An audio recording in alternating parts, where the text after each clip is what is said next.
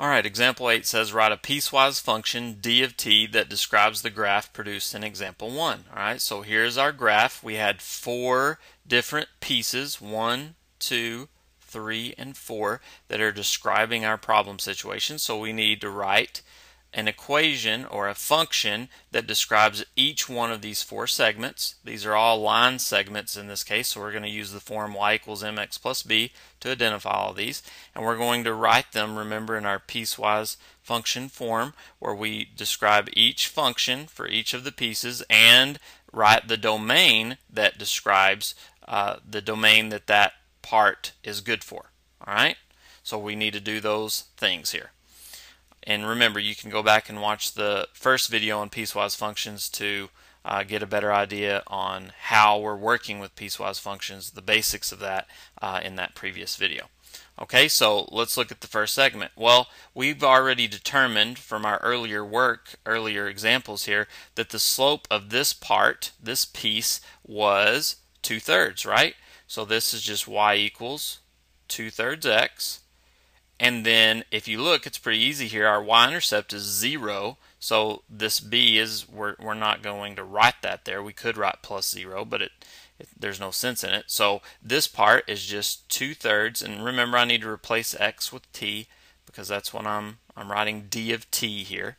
So 2/3 t, and then I need to write my domain statement. So that is good.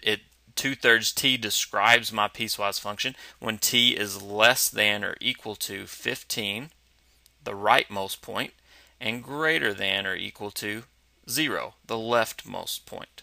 The left point goes here, right point here. And I'm going to go ahead, even though we are changing at each one of these points, I'm going to use the less than or equal to and greater than or equal to each time for these domain statements for this piecewise function, and I'm fine if my students do that. Okay, instead of just using less than and greater than. Alright, so the second segment, if you recall from our work earlier, this one's pretty easy. The slope, this is a horizontal line segment, remember, so the slope is 0, so this term just falls off and we're only left with the y-intercept. So it's just y equals, well look, y is always equal to 10 on this line segment. No matter where you're at, y is always 10, and a horizontal line is always y equals a number. And in this case, that y is 10, right? So it's just y equals 10. Pretty simple. So we can write the second part right here, y equals 10. And that is good for a domain where t is less than or equal to 45. That's the rightmost point here.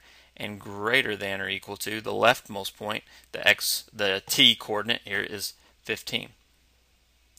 So it's d of t equals 10 when t is less than or equal to 45 and greater than or equal to 15. Alright, the third segment gets a little more difficult, and here we have y equals, and remember that our slope from our earlier work on this section was 0.9 or 9/10, right? So we're just going to go ahead and write that as 0.9x, and then we need our y-intercept. Well, our y-intercept is going to be, if we were to extend this line segment down, it's going to be way down here somewhere, a negative value. And we could find that algebraically simply by substituting in either this point right here that we know or this point right here that we know into the y equals mx plus b. We already have m, so we could plug in, for example, 10 for y right here and 45 for x right here and solve for the b. But to make this faster and easier, let's just use our calculator in the stat edit function to do that. So we go to stat, we go to edit, we'll clear out whatever is in there, and we're going to enter these 2 points. So I'm going to put my x coordinates in list 1, so I'm going to put 45 and 65 there. Those are the 2 points that I'm looking at, so 45 and 65. And now I put my corresponding y coordinates in, so 10 first and 28 second. Okay, so that gives me the point 45 comma 10 right here and the point 65 comma 28 right here.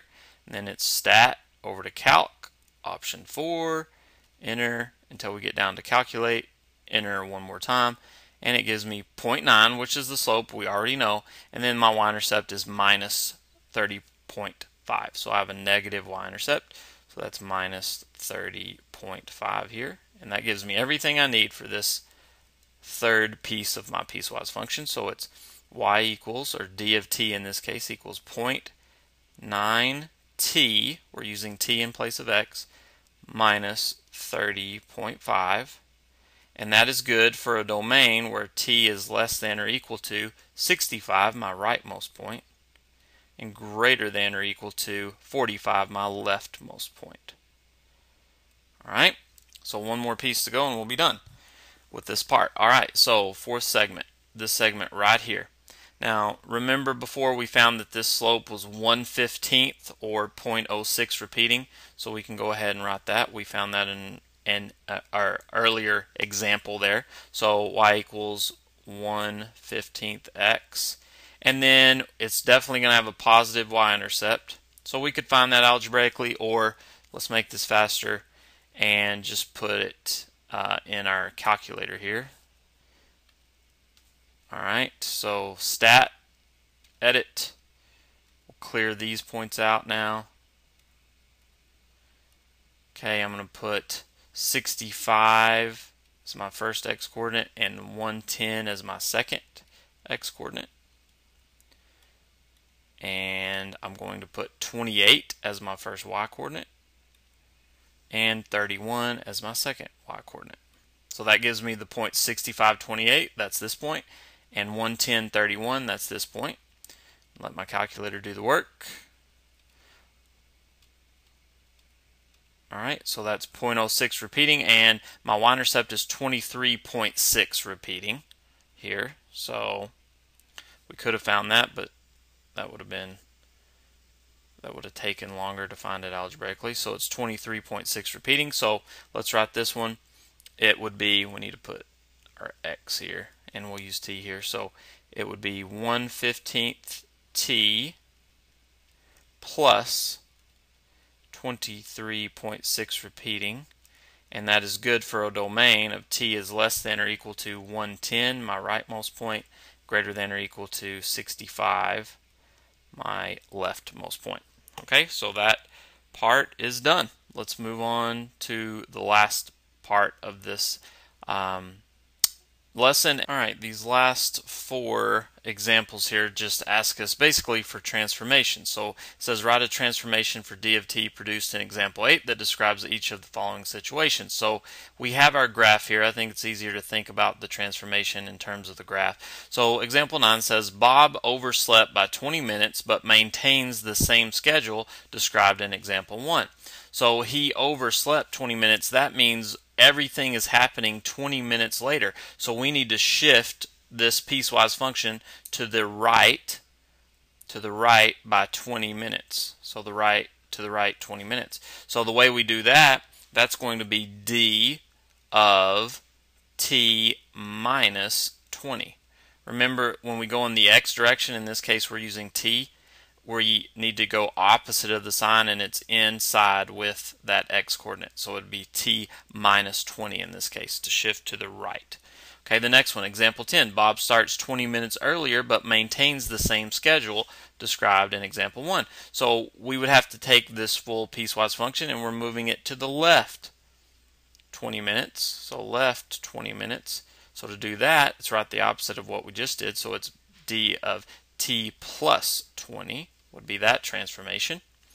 Okay, example 11, it's Bob's birthday and he doesn't care if he is late, so he allows himself 3 times as much time for each part of the journey.